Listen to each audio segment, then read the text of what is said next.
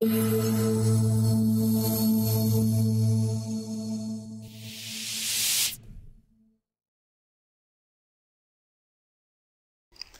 visual tools in MAXQDA are one of the very positive aspects of this program. And when we talk about visual tools, we're usually talking about the different options that you have here in the Visual Tools drop-down menu. Now they're separated into 3 sections, and the first 4 here, before the first line, are what we call cross-case visual tools. And what that means is we're including more than one case, more than one document, or at least that you have the capability of including more than one document in each of these visualizations. The next 2 are then single-case visual tools, and those are then available. Right now they're gray. They're available once you've clicked on a document.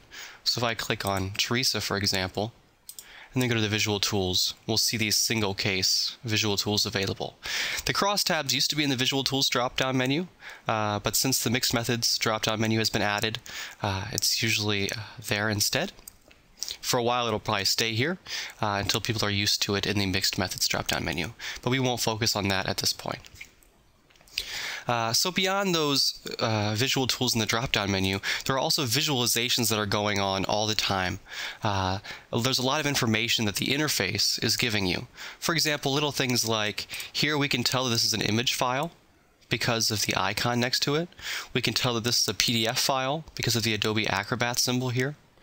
And all of the standard text documents are visualized with these icons.